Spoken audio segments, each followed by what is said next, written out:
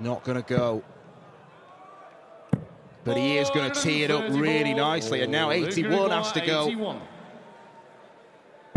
This is so big. Break of throw for Bull. Good. Another Bull finish for Coolan Luke. What a great game at darts. And we are being treated to some brilliance from two of the best in the world. And I'm so glad it's best of 15. Because there's more to come.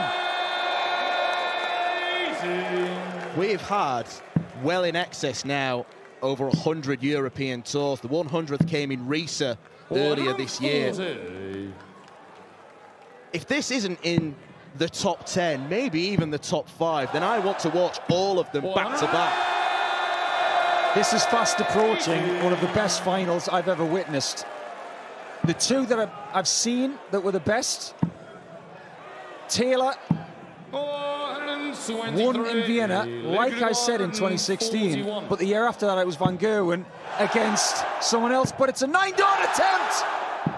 It's gone! Luke Humphries has struck perfection! One of the most astonishing finals we have ever seen on the European Tour. Might only have one more leg in it. All we've got to do is sit here and applaud and laud the brilliance of Luke Humphries. Have you heard he might have a back problem? Game on. Back problem, schmack problem. This game isn't even over yet, and it's the best European Tour final I've witnessed, and that's saying something.